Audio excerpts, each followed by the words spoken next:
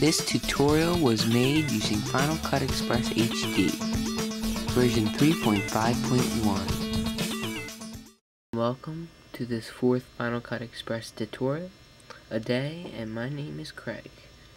In this tutorial we are going to be using the green screen effect. And the first thing we need to do, as usual, is get a clip, Command-I. Oops. Command-I. And I already have mine, that's it. But okay, so let me bring this into the viewer. It's a clip of a dog on the green screen, and we can take out the audio patch panels here, because once again we don't really need them, so not going to be used. And let's say we'll do 4 seconds. Out, and we'll insert that, or actually overwrite it.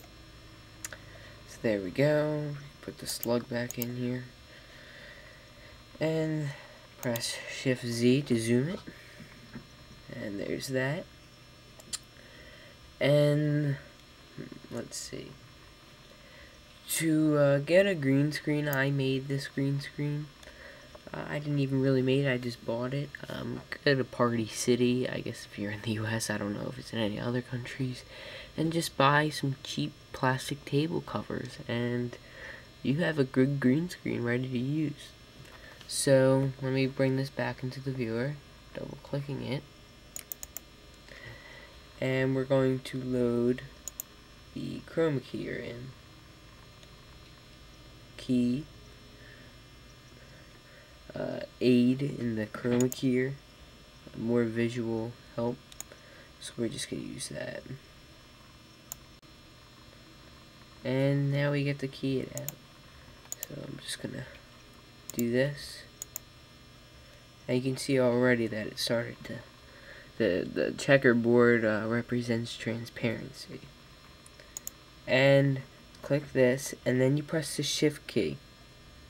Okay, and you'll see that, hold on, let me zoom in here a bit. If you take a look at the mouse, you'll see what happens when you press the shift key. That little dot appears, the little plus sign appears. Zoom back out, and shift. And you might actually even have to zoom in on the footage to really, I'm going to zoom in 200%.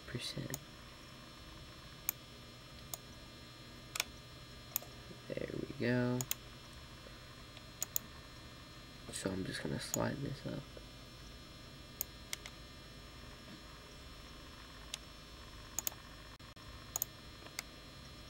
Ooh.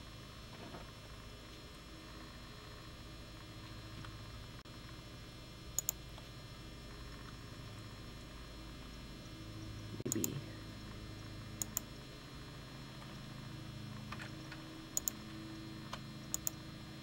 There we go. Alright, I know there's some parts where the dog's eye and nose is kind of keyed out too, but that's actually really good. So now we have this, so now we need to put something behind it. So, let me go get something, and I'll be right back.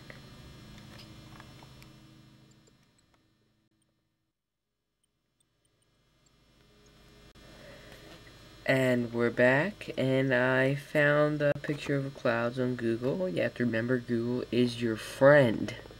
So let me go get that. Press Command-I, and it's on my desktop. There we go. Choose that, and we'll load it into the viewer. So we see that this is a huge file. It's only 13%. So I'm gonna zoom in and animate it. So let me first thing we actually need to do is bring this to the second track. Then we can insert this for it's 4 seconds long, so we need to type in here 04 and insert, overwrite that actually, and that fits. Oop. Apparently not. The viewer, And we'll zoom that into 100%. And where the animating comes in, see the center button here. Let me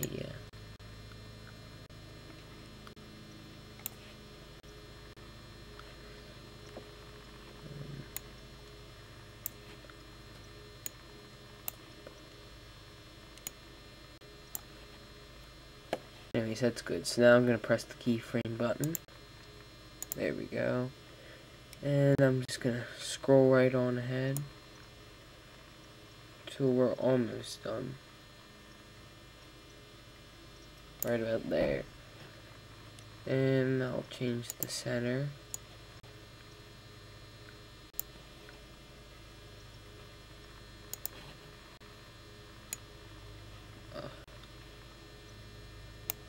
There. I guess that's good enough. So now we get to play it back. Actually, let's try this first.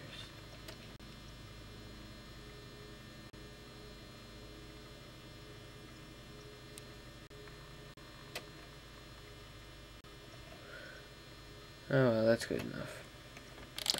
Let me zoom out. And now let's watch.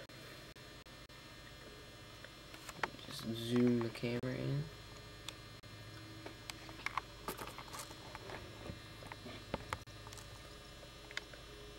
Alright, here we go. And how does that look? Isn't that cool?